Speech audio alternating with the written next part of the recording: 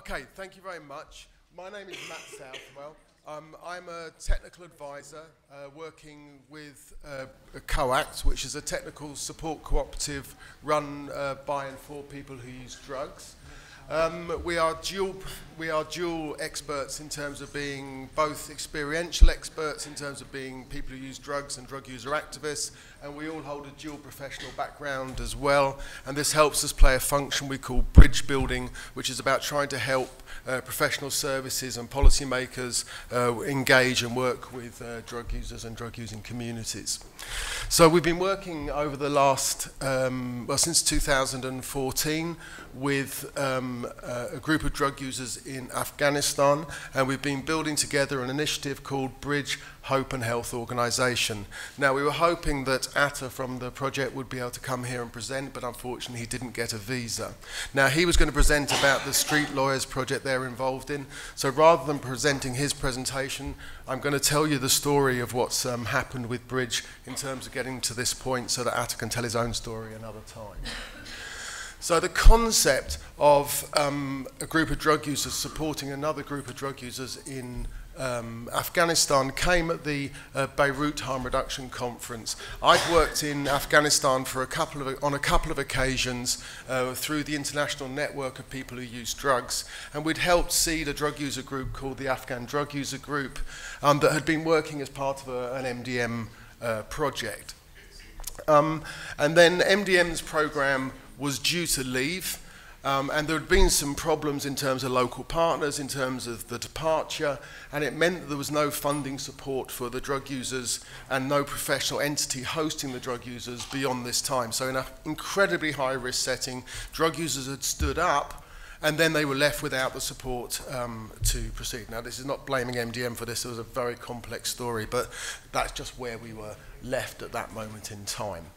So we were coming together over drinks. We know the late night drinking we've all been doing at this conference. Well, in one of those sessions, we were talking about this situation with Abdur Rahim Rejaei, the leader of the bridge of what was then called the Afghan Drug User Group, myself, Buff, who's our security expert in COACT, and a couple of other colleagues, Les Papas from Better World Advertising, who's donated very kindly his social marketing skills to support this project, and also Susie McLean from the International AIDS Alliance, and the Alliance has been another supporting partner in this work. So we realised that Rahim was going to be left alone, so we started in 2014 to negotiate with the Afghan government that we would be able to come in and work. Now, you can imagine a bunch of drug users approaching the Afghan government doesn't necessarily open doors and make welcome. So the key thing for us was that we were a UN-backed team. We were a UN-backed technical support team going in to help people who use drugs. Now, it happened that we were drug users and technical experts in drug user organising, but it was very important that we went in with backing from the WHO initially, and I'd like to thank Annette Verster, who was from the WHO in Geneva, who has played a key role in helping to mobilise funding for us as a group of drug users to go in and support our peers at a critical time in their development. And also Jumana from the regional office, who match funded in that process. So the first process was a group of drug users going to meet with the Afghan National AIDS Control Program. Now, I understand that the National AIDS Control Program's initial thought was, I think to say that they were approaching the meeting with some trepidation would be an underestimate. I think they really were not clear why a group of drug users could in any way help them with what they were facing. However, the global new funding model requires governments to consult the populations that they're going to serve in their design of their proposals. Now, they don't get access to $9 million if they don't consult people who use drugs. So the sell to them was that we could help them resolve that problem. By the end of the meeting, through the discussions that we'd had, showing them that this was a professional approach, highlighting that community-based outreach is 100 times more cost-effective than professional outreach, and really showing them how we could help them consult and engage this group of highly marginalised drug users living under the bridge. By the end of the meeting, they were acknowledging that there could be a potential to work together. And it's been a long journey with the National AIDS Control Program, but generally I would say, no, these are people who are our friends and who have tried to help us within a very difficult environment. Now, what this led to in 2015 was funded by the United Nations AIDS joint program by their technical support fund. We were funded to go and do 2 missions in Afghanistan to consult people who use drugs, and in fact it moved on to also consult other key populations as well. And we organised a process of consulting over 400 people who inject drugs. Now, these are people living in highly marginalised circumstances. So we had to bring Buff in, who's been working in Northern Ireland in community organising, to teach people how to create secure environments. So we're anti-fascist activists by background, so we've had some experience of how to work in high-risk environments. But let me tell you, this was much, much more high-risk than we've ever worked in before. But we seriously had to create protected spaces with security teams within which we could run focus groups, having spotters to manage the police, to manage drug users who might become aware over time that we had money to pay people, therefore they could just come and take that money off us rather than take small bits of money. And at certain points we did have to quite quickly leave once we realised the situation was getting high risk. So we also consulted a group of women, and Judy Chang, who is now the executive director of INPUD, was a specialist consultant who joined us on this project. And she led a specialist consultation with what were called at-risk women, which essentially is women who use drugs, predominantly smoking, methamphetamine and heroin, but a small number injecting, but also female sex workers and the wives of women who use drugs. Of men who use drugs. And really interestingly, for example, the wives asked us to teach them how to do safer injecting, because they were often asked to inject their husbands and they wanted to learn how to do that effectively. Now, let me tell you, that was not something I thought we were going to end up doing as we went into the mission, but it shows the value of a bottom-up participative model of development. While we were doing this series of focus groups that I think we were showing, yes, sorry, here you can see Rahim who's the incredibly courageous leader of what is now Bridge, and the key thing was to rebrand the Afghan drug user group as Bridge Hope and Health Organisation, because we couldn't, if you try to call something a group, it then needs to be registered with the Ministry of Interior as a political group, and the idea of a political drug user group is unconscionable in Afghanistan. But Bridge Hope and Health Organisation, as a health-based NGO, that was acceptable. So you can see we did these consultations. You can see them actually filling in questionnaires, where the questionnaires are all based on pictures because the literacy levels are under 30%. So then, after we finished the focus groups, we also invited people to join the drug user group itself, and over 300 of the people that we worked with went on to join the drug user group and become activists. Now, from within that, and this is part of the COAP model, we were also looking for peer leaders. So, there were some people who were strong in terms of being members and signing up in solidarity, but we were also looking for the key leaders who would join our team, and we would then take them through a capacity building event. And we recruited 13 people over a period of time. Now, we have tried to work with men and women together, but it really just didn't work because culturally it's not acceptable. So we've now started to create parallel development programs with women and Judy, and then we'll see another colleague who's been helping us with that work.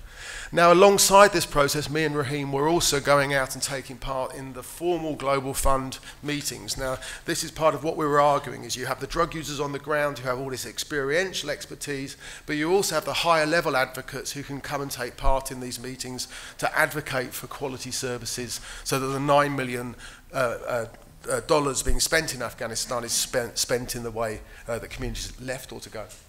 Left. I've had 5 minutes. Left. Okay, bugger. All right. Okay.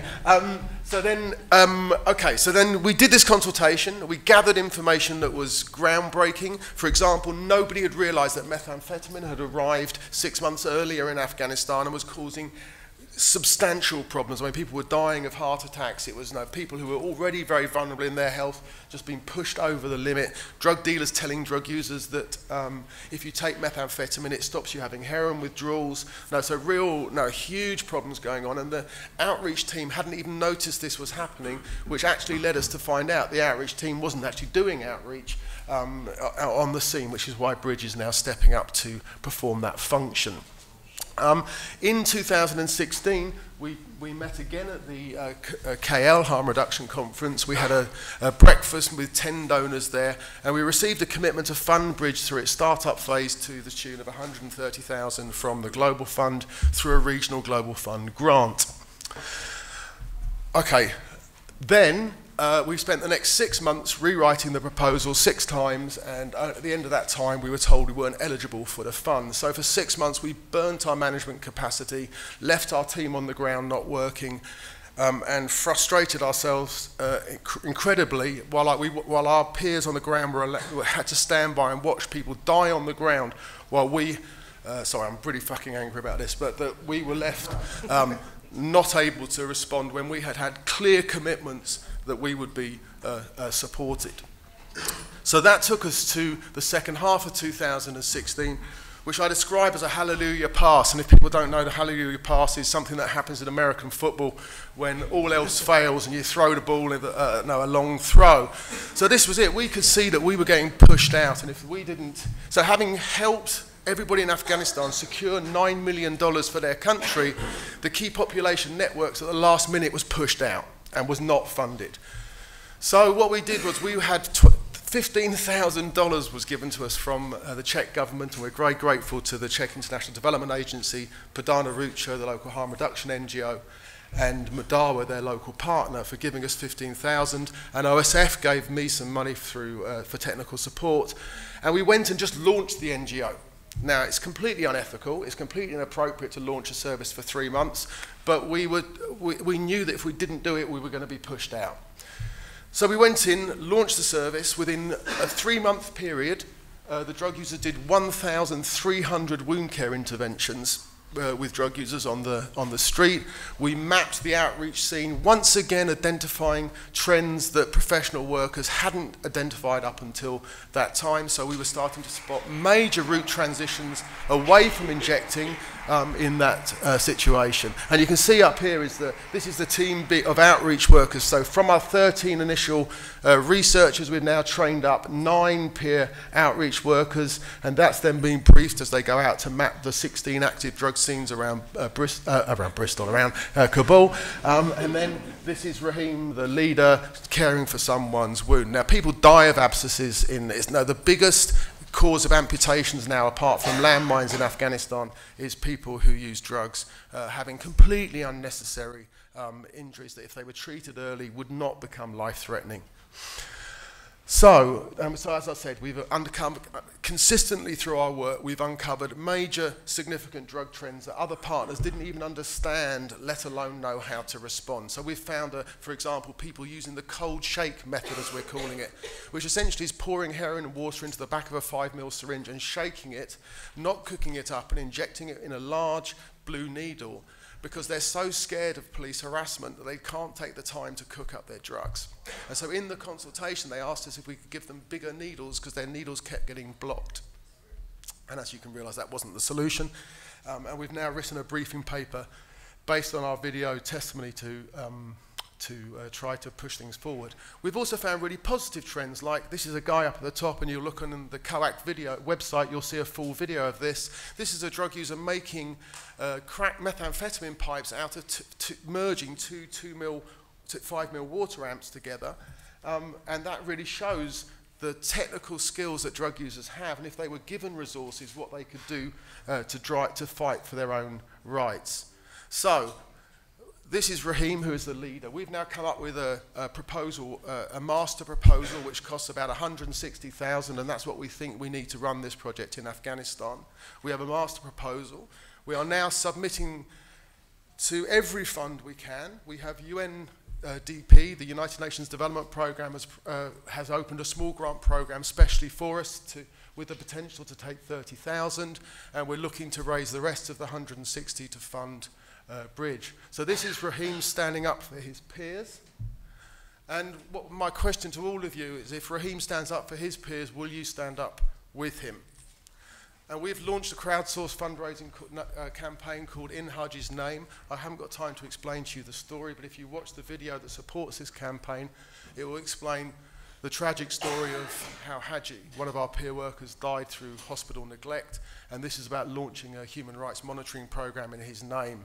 So what we would really ask you to do is, if you have any, even if you can't donate money to us, please use your social media networks to push this campaign out and to help drive the funding, because we want to be in a situation where we don't have to be any more tied into the politics of the country, of the international community. We want to be able to fund our own project with our own resources, at least significantly, so that we can guarantee the future of drug user activism in Afghanistan. Thank you.